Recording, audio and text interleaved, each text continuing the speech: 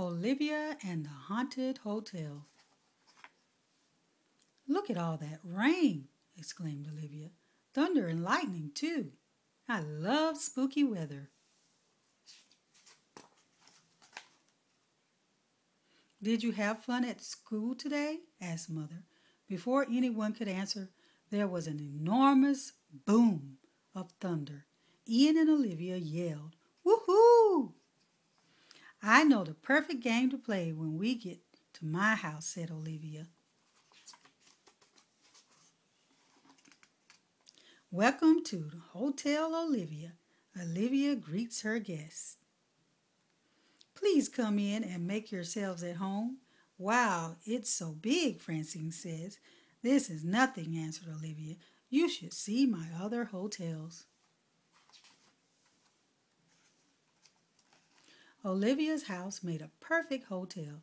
"I'd like a room, please," Francine requested. "Me too," said Julian.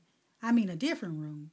Maybe one with a TV, of course," Olivia replied politely. "That shouldn't be a problem." There was a flash of lightning.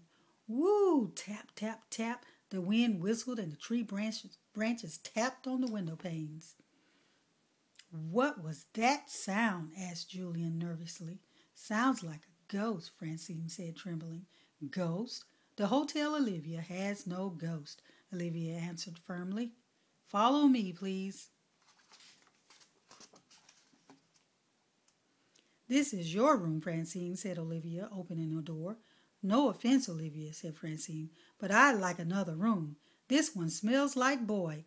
"I'll take it," said Julian. "I already smell like boy. Does it come with room service?" "Of course," Olivia answered, opening the door to a second room. "All of our rooms do. They also come with fluffy towels and chocolates on the pillows. That's what makes the Hotel Olivia the fanciest hotel in the world." "I love my new room," cried Francine. "This is the best hotel ever." Bring! A bell rang from downstairs. "Excuse me," said Olivia. "I think I have another customer." "I'm sorry, but the Hotel Olivia is completely full," Olivia told Ian. "No fair," complained Ian. "Mom," Olivia says, "all the rooms in her hotel are taken."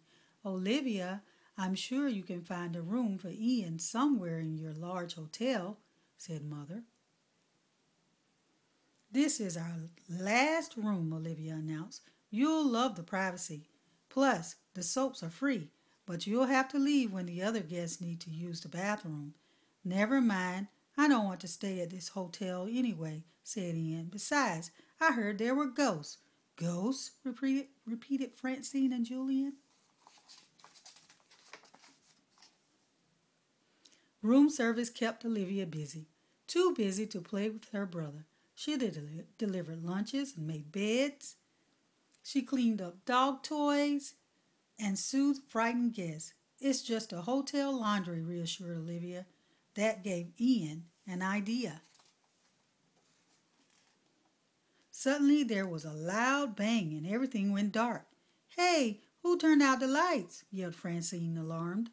"The storm must have knocked the power out," guessed Julian. "Or a ghost did," whispered Francine. "I told you, Francine," said Olivia. "There are no ghosts at this hotel." "Boo! Ah, ghost!" screamed Francine. "Ah, I see it too," screamed Julian. "Where?" "There are no ghosts at the Hotel Olivia," Olivia repeated. Francine and Julian huddled together. "Well, I saw a ghost," said Francine, "and I don't want to stay in this spooky hotel anymore." "Me neither," Julian agreed. "This hotel is haunted." If I do have a ghost in my hotel, then I'm just going to have to get rid of it," Olivia thinks. "Good thing I have a ghostometer." "I knew it was you, Ian," said Olivia. Then she called downstairs, "Mom, Ian is scaring my guests." "Well, Olivia, maybe Ian just wants to play," Mother called back. Said Olivia. "I know. Ian, How would you like to be the room service waiter? Cool, said Ian. Welcome to breakfast at the ghost-free Hotel Olivia, said Ian the next morning. Today we are serving our famous pancakes. Yum, said Francine. Double yum, said Julian. More pancakes, anyone? Asked Mother. The end.